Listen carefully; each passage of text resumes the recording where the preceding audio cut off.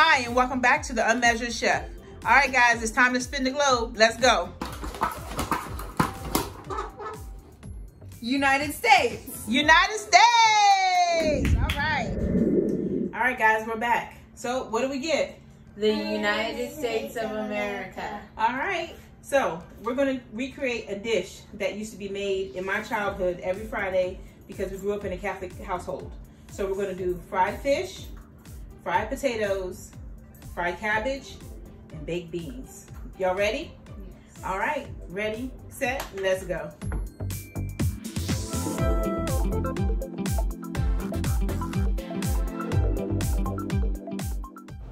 You will need the ingredients shown.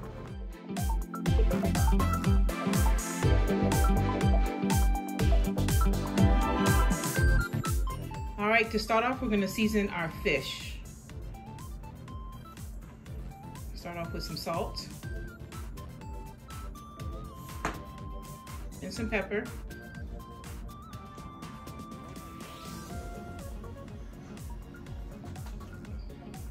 Then some garlic.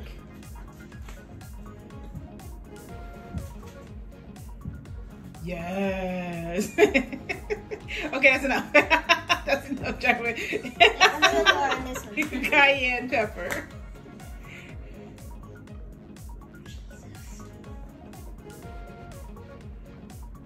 All right. Now we're going to flip the fish over and do the same thing on the other side.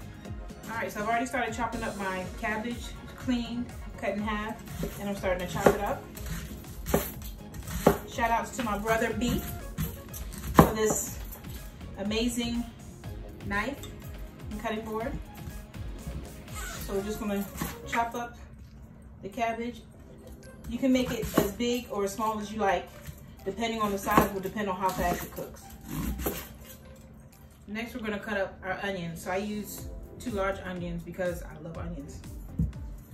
It's up to you whether you want to do 1 or 2.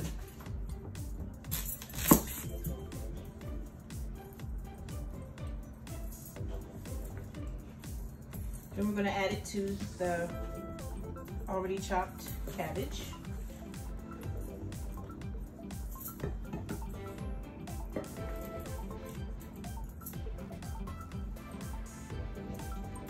Now that we have the cabbage and the onions chopped up, we're going to season it with garlic, salt, and pepper.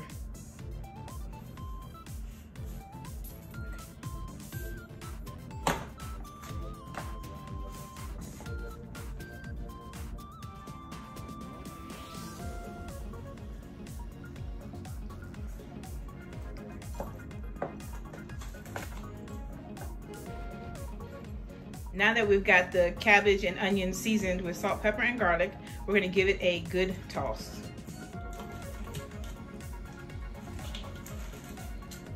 On a medium-high heat, add some vegetable oil to your pan.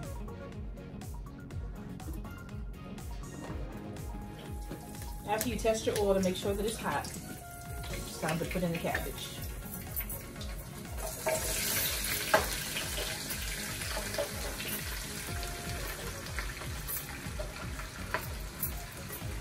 Depending on how much cabbage you have, I usually drizzle a little bit more oil on the top, just to make sure that everything has a little bit of oil in it, so when it fries evenly.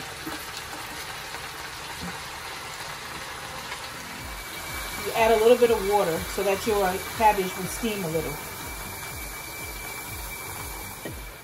I think you need a little bit more.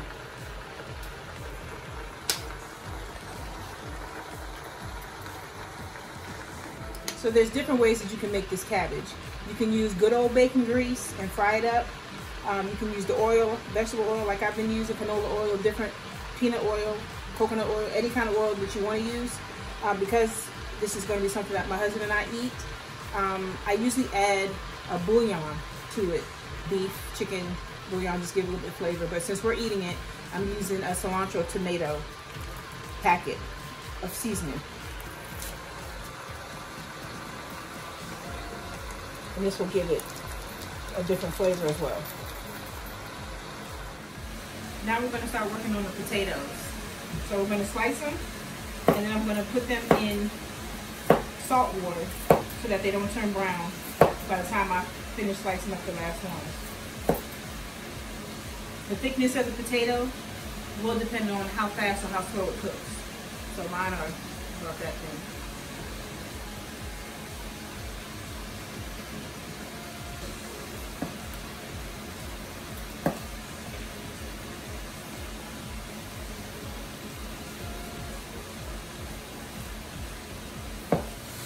As you can see, the cabbage is frying up nicely.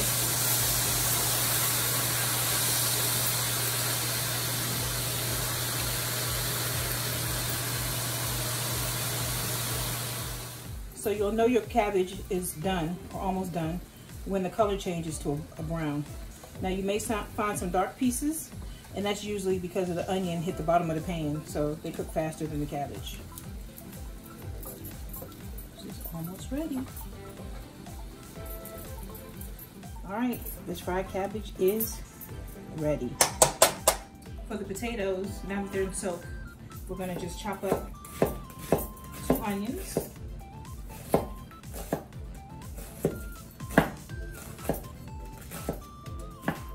All right, now for the potatoes, we're gonna put some vegetable oil in the pan. Let that heat up. All right, and it's popping. It's time for the potatoes.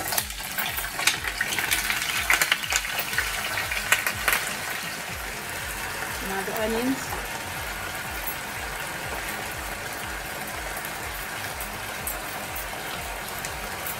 And now it's time to season it up.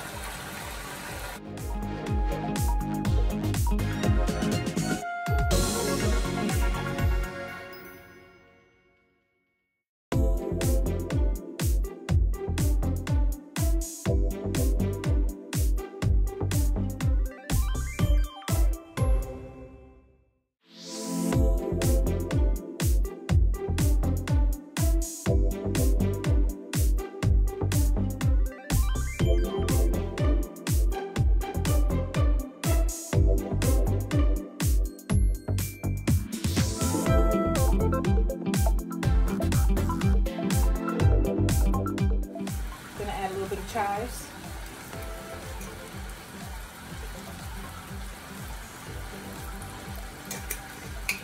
A little bit of white pepper.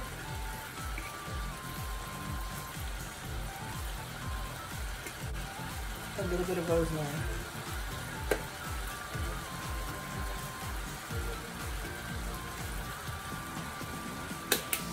Now another way you can do this is season it all up in a big bowl before you put it in your pan. Totally up to you. Decided to do it this way. After all the ingredients, all the seasonings that you like to season your potatoes with are in, give it one good toss and let it cook. I cover it, turn it down to a medium low heat, and just let it saute for a little while, and then I'll turn it back up to a hot heat when I'm ready to fry it. All right, this has been cooking for about 15 minutes, covered. All the potatoes are tender, falling apart. So now it's time to fry it up and turn it off. All right, for the fish, I add cornstarch. Some people use flour and all the things. I use cornstarch. Just gives it that crisp taste without the thick crust. Just a thin layer of it on the fish.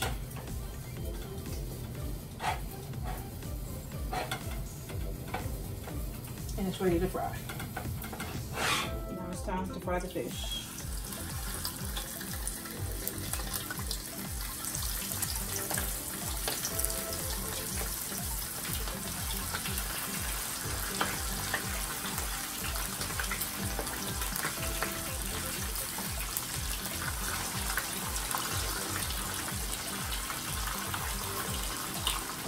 All right, my fish is ready now. So I'm going to remove it from the oil and let it drain on a paper towel.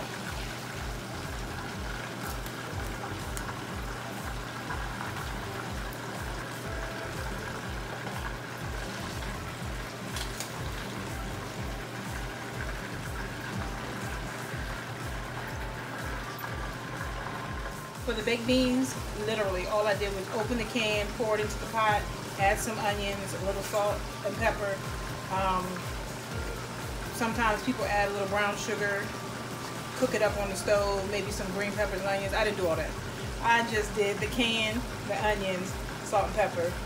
I didn't even put any garlic in it. How about that? And there you go. Put it on the stove, heat it up until the onions are clear and cooked, and that's it. It's ready to go.